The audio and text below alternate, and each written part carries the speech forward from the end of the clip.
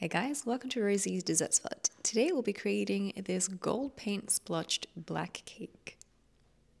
I'm starting off with the ISO mold shard. I tried the Sprinkles brand, the one that I'm creating here, which suggested adding some water. You got to read the instructions for the brand that you choose, but I ended up making another one using the over-the-top brand. I found it a lot easier to work with, but basically once it's melted, I like to pour it over a silicone mat. Make sure you wear gloves because this is going to be piping hot. And creating those little spikes in the shard by pouring it in those areas. If you wanted to, you could just make a central puddle and lift your mat to help move the liquid around. But I found it a little bit easier to kind of create it while dripping it off. That way you can control for how many you have and how long they are. Drape it over a glass, let it set, and then melt down some compound chocolate. I've got the Nestle dark chocolate here.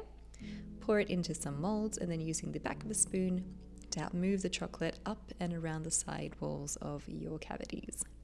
Allow the chocolate to set, and in the meantime, you can remove the silicone from your isomalt shard. Usually takes about 20 minutes to half an hour for it to cool down completely and set to be safe enough to remove your silicone. Our chocolate is now set. I'm going on with a second layer all around just to really reinforce the structure, make sure that it's nice and strong and it doesn't break apart when we try to pull it out.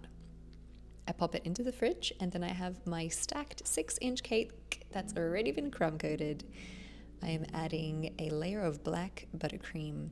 This is actually buttercream that has been mixed with dark chocolate ganache to get it like a nice dark brown, and then I loaded it up with black gel food color the rest of the way. If there's anyone interested in cake decorating classes, we have lots of pre-recorded ones. I'll leave that linked in the description and in the link in our bio for you. Smooth out the sides, clean up your cake board ASAP because that black can stain your beautiful, pristine white cake board. And then with the lip raised, I'm going to pop it into the fridge, allow it to set overnight, and then that morning I have a super sharp knife dipped in boiling hot water, and I am cutting off that top lip to create a completely sharp and flush top edge of the cake. For the gold splotches, I've added some alcohol with luster dust, so I've just got rum, I believe I used here. Use your finger to kind of pull back on the brush bristles, and this will create a cool splotched paint effect. Make sure to have some tape on the board to make sure that the gold doesn't stain your cake board. With that same paint and the same brush, I'm just going to highlight the edges of the ISO malt shard. Now that that's ready, we can prepare our little chocolate spheres. So just gently pressing them out. They've also been resting in the fridge overnight, so they're nice and strong. I then have a fry pan that I've heated lightly over a stove, and I'm melting the edges of each half sphere so that they stick together.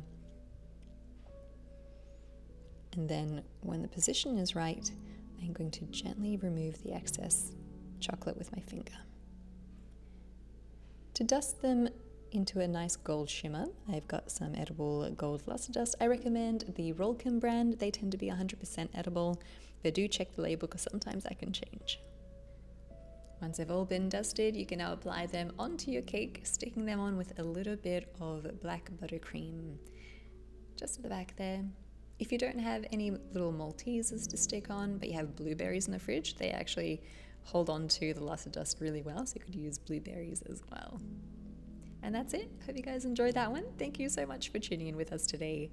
If you do recreate it and want to share some photos, I would love to see it. # Rosie's Dessert Spot so I can check it out. Thanks again for being with us, and we'll catch you in the next one.